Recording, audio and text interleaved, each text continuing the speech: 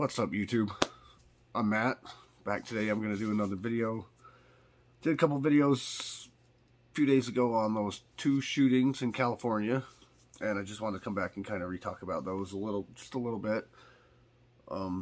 Originally, I had thought that maybe they were related. That was no proof. That was just my opinion that somehow they were kind of linked together, and it's not showing that they are.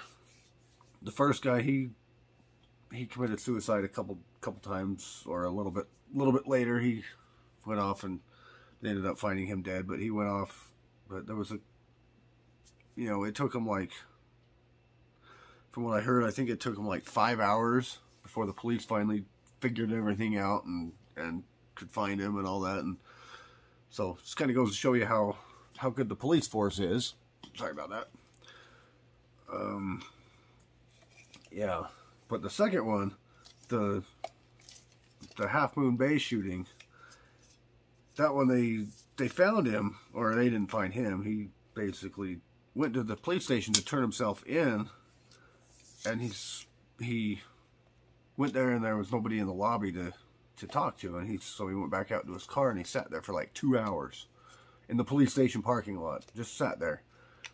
And as people were pulling up, he was just watching him, and they started finally circling his car, taking pictures of his license plate while he's sitting in there. And then they finally decided after 2 hours that it was him, and then they arrested him and took him in. 2 hours sitting in the police parking lot to turn himself in. It took him 2 hours.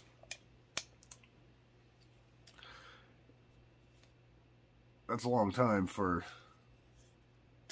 the police force to decide, oh, this is probably him. I mean, it's kind of a joke, So that's why we got to protect ourselves.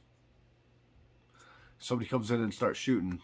2 hours later, they might figure out that the guy's trying to turn himself in, But I originally thought they were kind of linked because of the similarities in the shooters, where they were kind of older Asian men. So I thought that maybe they were linked together, but apparently they're not. And the first one, I don't know if they've found a motive yet. I haven't really heard anything more on that one. And like I said before, I don't think we're going to hear a whole lot about it, because the news isn't like out there a lot, because it's not exactly the narrative. And I said Uzi, but it was a MAC-10 that the guy used. But same thing. I mean, basically similar anyway. Maybe not same thing, but similar. And I'll get some heat for that one. They're not the same, but they're close. I mean, they're similar style. But the motive of this guy, he said he worked there for years, and he was bullied, disrespected, mistreated, worked long hours, and his boss just ignored him, and he just, for years, he was just mistreated. And so just kind of goes to show you that it's not a gun problem. It's a people problem. People just need to take accountability for their actions. And not, don't bully people. You bully people, you mistreat them, and eventually their fuse is going to end.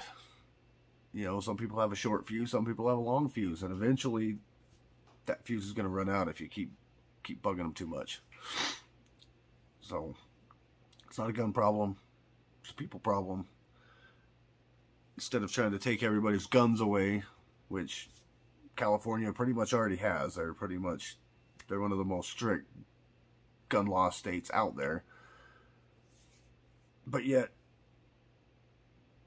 2 shootings within a week using illegal firearms and illegal magazines. And the second guy claimed he bought the gun in 21 from a store and he had no problems buying it.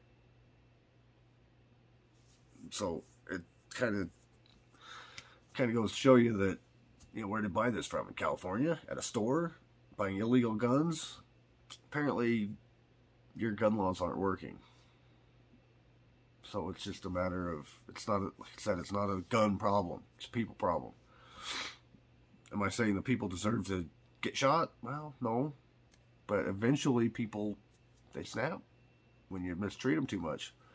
You know, and he claimed that he does have regrets for it, and he thinks he has some mental issues, mental health issues, which possibly he does.